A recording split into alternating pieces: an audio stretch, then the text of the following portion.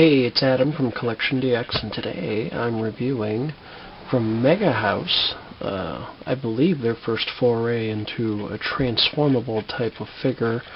This is the Mospeada ride armor, the stick and lay or ray type, as you may, or as I really know them as Scott Bernard and Rand from Robotech, the new generation. But we'll try not to get too confused. Anyway, so there's been a whole lot said about these guys, and honestly I've been putting off shooting this video because transformation is a bit finicky and can actually be painful and extraordinarily frustrating. Not that it's overly complicated, it's not. It's actually very well designed. If the parts and pieces stay down the way they're supposed to, it actually wouldn't have much in the way of part swapping, but much like Josh's review of the CM Mospeada ride armor, parts and pieces are going to go flying. To Mega House's credit, nothing seems to really break. Well, something broke on him, but it's luckily it's minor. I can still work around it, but it will be something I point out to you. So I'm not going to give you a full fancy review here. This is not going to be pretty.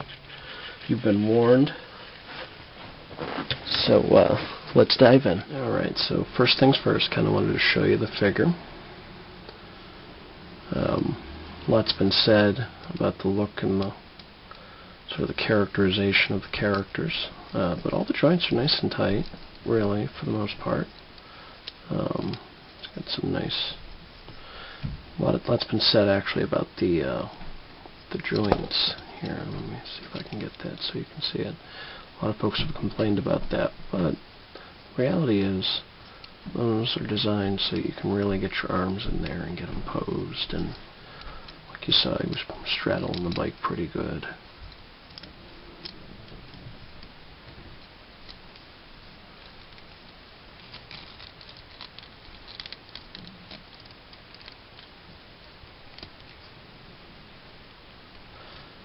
So, that's that.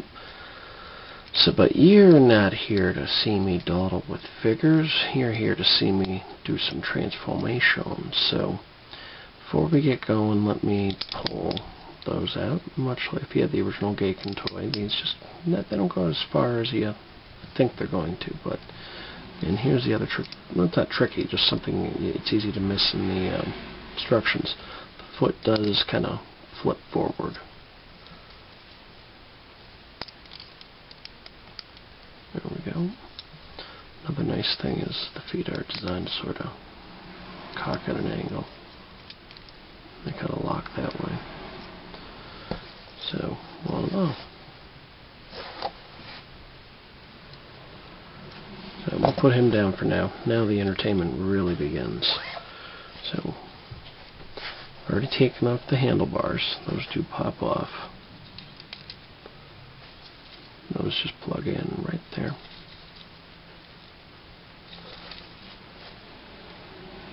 Now, the fun begins. Basically, you're going to take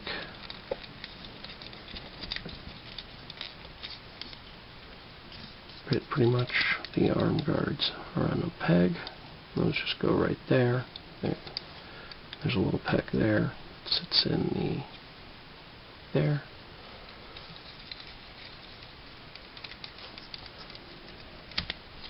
There we go.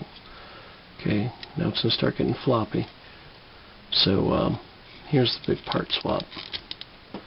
Not a big deal. That's actually, some folks have really gotten upset that comes out, or, you know, that's part swapping. But, you know, honestly, that's what actually gives it a nice solid feel in bike mode. As finicky as this is about to get, this makes all the difference when it goes together real tightly in both modes, and that's nice. So now we got to get these guys off. Now, there are two things that are holding this. By the way, there's a little kickstand. If you get one and you're wondering what this little green curved piece is, it's a kickstand, and it plugs into one of the little indents on the thigh armor. Excuse me, fighting off a bit of a cold. So there's a peg, goes in the hole, but if you look, there's supposed to be a little peg here. I broke that. The paint made the part stick, and instead of very gently taking my time and working my way back with it, it kind of wiggled and just snapped. So it's actually, what I ended up doing was I ended up swapping. See, now here's, this one's actually got the full peg in. So there we go. Just take your time with it and it will come out. So boom. So we've got 2 thigh pieces in the forearm guards. So there you go. Hypothetically, those are the only pieces. Well, technically the shoulders are going to come off too, but they go right back on, so I don't know if that really counts. But so far so good. Now that comes down. You know, in case I haven't mentioned, this is all plastic. I gotta say, I do like the design quite a bit. I like the look. I think they captured the cartoon really well. I'm just going to take those off. We'll come back to them a little later on. Hypothetically, you could leave them on and navigate around them, but we're not going to do that. So, it is made of all plastic, so it's very, very light. And then those flip down. Now, is that I'm going to be able to do this without making 15 pieces fly off.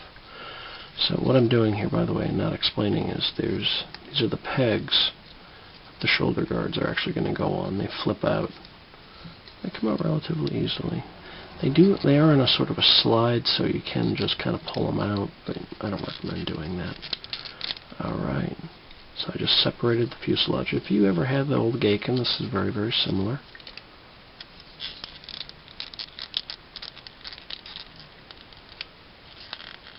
Oh, and ta-da, our first casualty. So hypothetically, those are supposed to just slide apart, but I'm not even going to bother with it at this point. So what you do need to do, though, take those around. Don't worry, they go back on.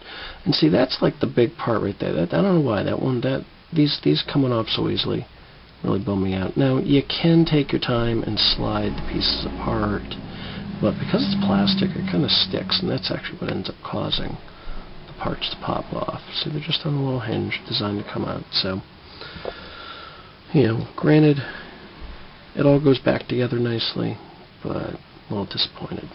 So while I have this out, I'm going to go ahead and slide that tab all the way over as well, and we'll come back to those in a momente.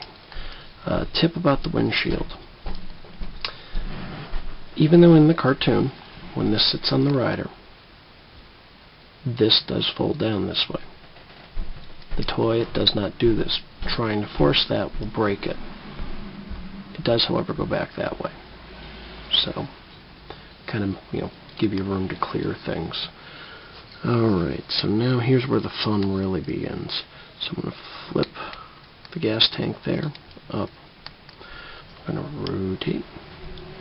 And here's where the directions really aren't clear, and you may end up seeing me fighting with this. Also, while I'm here, I want to show you another part that fell off, though it looks like it can be repaired. Engine detail here kind of popped off during my first transformation. So, again, fixable. Just haven't had the patience or the time to get around to doing it. So, there we go. We get ourselves up there. What the directions aren't very clear about is what happens with the engine here. That is supposed to just kind of slide in. However, it's got to be like at just the right depth, otherwise things don't fit together right. Then you push the tail piece in. That plugs in. That took me like 6 transformations before I realized what I was doing wrong with that. Alright, so at this point, I'm just going to bring these around.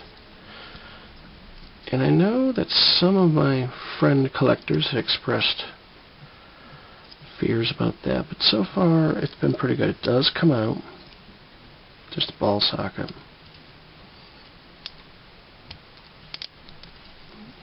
I broke it. No, just kidding. There we go, back in.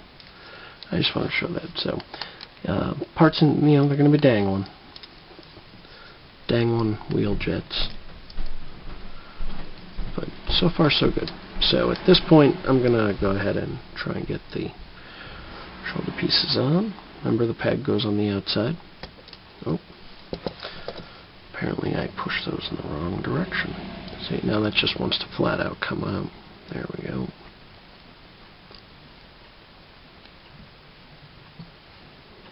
Alright. And where did the other piece go? So yeah, obviously if you were expecting a stay together in one piece kind of toy, this, as you can see, is not it at this point.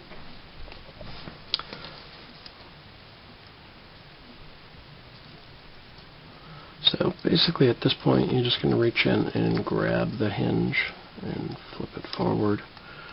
This just kind of, it's going to be hard to see in the video, but come on, get in your home. There you go.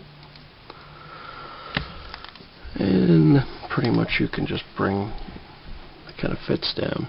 If you've spaced it out enough, there's supposed to be a little peg hole that fits in there, but it kind of lines up, kind of doesn't. It doesn't really seem to matter much. So, and do the same with this guy.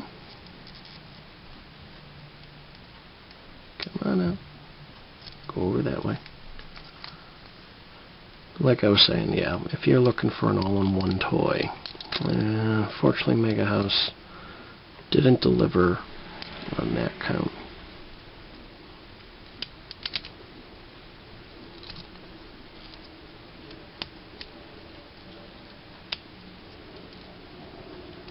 Alright, so we got it in. Going to get the shoulder pieces back on. And yeah, pretty much there's just a peg hole in. There's a peg hole in there.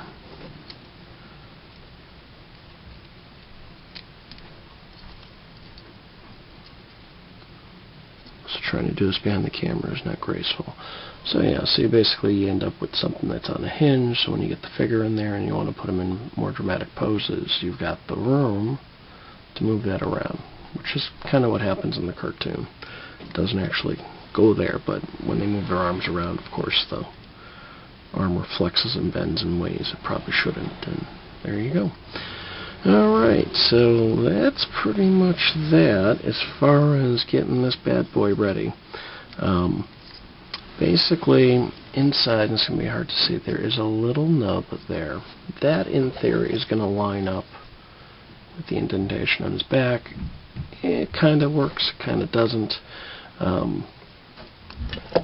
Pretty much at this point, I'm going to bring these guys around. And again, there's just some peg holes, and they line up there on the side of the fuel tank. And you just push them in. Yes, I'll get to the vents in a moment.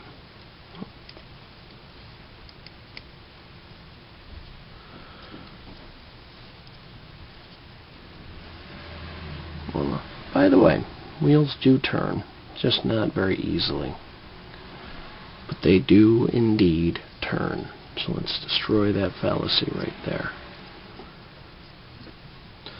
Alright, we're pretty much ready for Rand to put this thing on. So, the only thing you gotta do for him now is just gonna, oh no, pop his face off.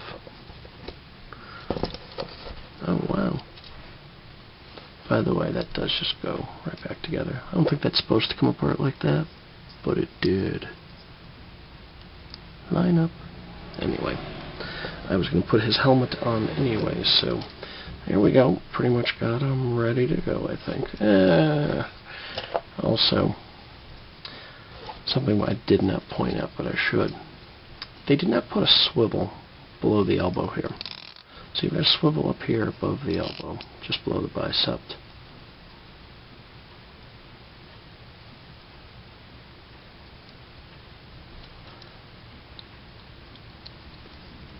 So what happens is when you get the arm guards on, they kind of don't sit in the right spot, which is particularly important with Rand. Also, the other thing to note is the arm guards attached to a peg hole there.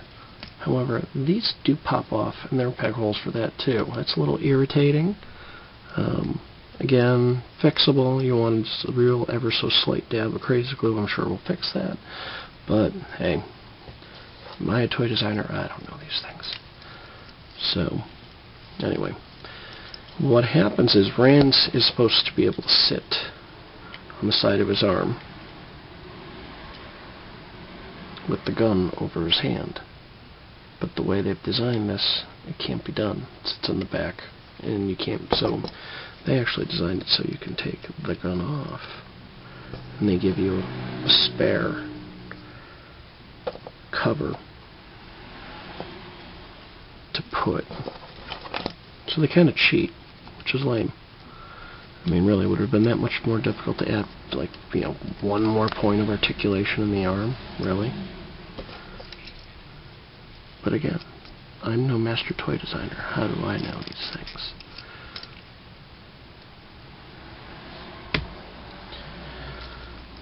While I'm at it, I'm going to pop his hand off, get his gun hand in. They give you a bunch of hands. They give you Scott comes with his gun attached in his hand, much like the CM. A little lame, I thought. See? Just trying to get the gun in and forearms popping off.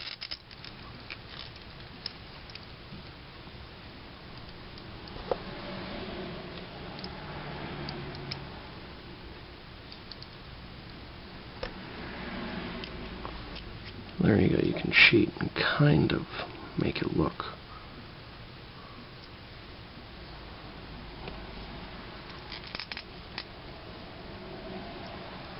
Alright.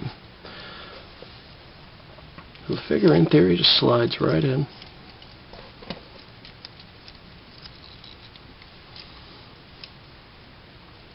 And yeah, everything seems to have lined up just right the first time. Alright. Better than the last time I tried to do this.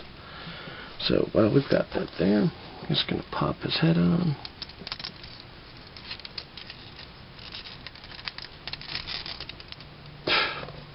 As you can see, it's going well.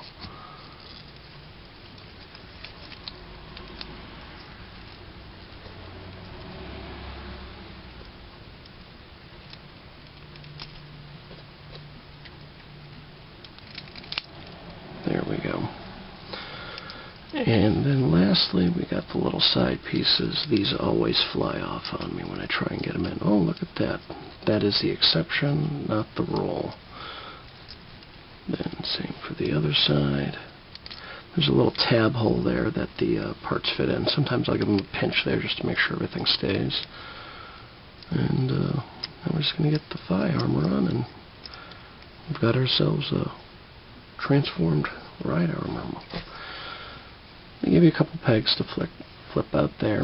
Again, I think design choice made so that you can pose them and move them, and not a bad idea.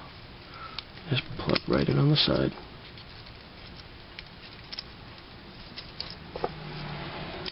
By the way, I apologize for the sound of traffic outside. I have yet again moved. For those who didn't know, I've been moving the last couple of months.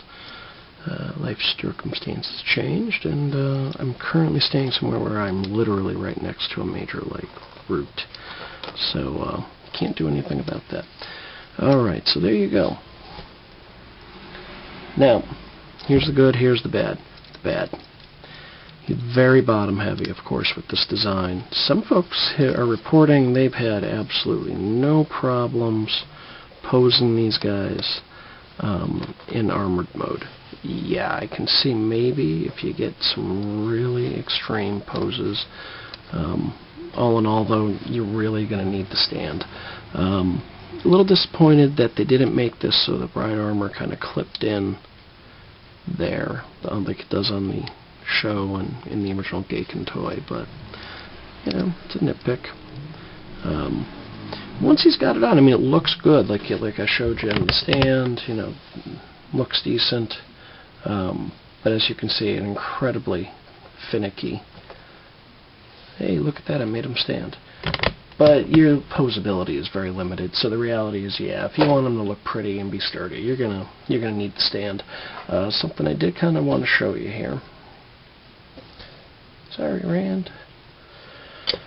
They give you two attachments. They give you this little curved piece that is on a joint angle, which you think, oh, that would be a great idea. Unfortunately, its execution is miserable. You're supposed to be able to pose them flying with that. Good luck with that. I'll set it up and cut it in. And of course, this is just designed to hold the backpack up. Lining this up, the instructions kind of show it like this. But I have found that it doesn't quite hold the armor straight up if you do it that way. They give you a little peg hole. It may be hard to see in the video, but this peg hole, peg I should say, and a peg hole on his foot. And almost ran out of video. Basically, put that there. It doesn't quite reach everything the way it's supposed to. And it makes them kind of lean back. So I kind of flip those around.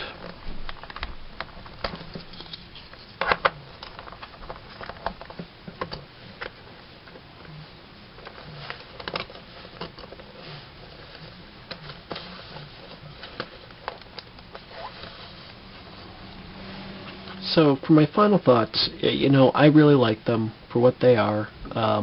Do wish they had done a couple things differently. If the front cowling didn't fall off as much, all the other little niggly things about it that took a little getting used to probably wouldn't bother me as much. But the fact that they're doing all the characters from the series, there are more coming. They're going to be doing the red female ride armor, and they're going to be doing the blue with the missile bays in the chest. Yellow Dancer style, and or Yellow Beaumont, I should say, and Leroy Jackson. I guess is his real name, but they look good. Stands are fairly useful as I'm kind of shooting this in bits and pieces, and I want to kind of be fair. This is actually, if you're not afraid to move that around and flip it from the different ways, you can actually get these guys to hold a nice. I just wanted to show that there is some, and I had to cheat a little bit to get his arm to look right, so, but all in all, they look really good. They look very much like the cartoon, and I just wanted to show, they do give you, with both of them, they give you the targeting scope, which is the snap-on piece as well. Of course, didn't show this earlier. The helmets do open. In case you're curious, besides the color of the sleeves, the gauntlets are missiles for stick. He comes with the gun. It's attached to his hand. Luckily, it hasn't fallen out. I like them. They're not for everybody. I know everyone's waiting for the be-all, end-all toy.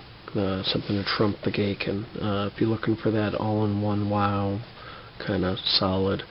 Someone needs to do that, but combine both the aesthetic and the flexibility and posability of something like the Mega House here.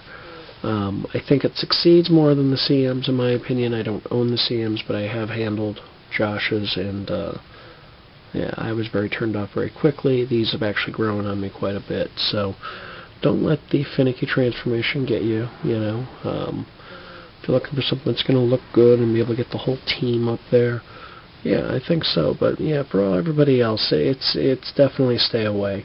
At this point, folks, you know what you're getting before you buy it. So if you have a real problem with the part swapping and all of that, and yep, stay far, far away. But otherwise, I like. Did want to show you Rand. There were no sticker sheets. There's been some conversation about the sticker sheets, and stickers apparently are only given out at retail in Japan. You didn't get them if you mailed away for the figure set. So sadly, no sticker sheet, but as you can see, Scott's got adequate enough detailing. Rand looks a bit plain in comparison, but all in all, not bad. But Rand does come with, and I haven't taken them off yet, I apologize, I want to shoot the photos before I do that, so I'm not going to show them that. But they do give you containers. This is a frame you attach to the bike so that the containers can attach. And apparently they do have little hatches that are going to open. They even include some, like a canteen, some food rations. Unfortunately, all the food rations are molded in the same color. So all you hobbyists, this is for you. You never know, it may actually break out a paintbrush and color these up a little bit. But check the written review. The written review will probably be up a few days after the video goes live, just because I'm working a lot this week and can't quite get it all done. I want to give you guys the proper attention, so that's why I don't want to take those apart yet. Other than that, I think I've pretty much covered it all. There wasn't much left to show you. Didn't want to do the deep dive on the packaging and whatnot. You know, I didn't think it was important. Read the written review for all of that. So, yeah, if you, for some, if you're a diehard Mospeada nut and you really like the characters and you really want to get a whole set of them, in all the different ride armor, you know, it's good. And I didn't really show it in the video, but the bike mode is solid.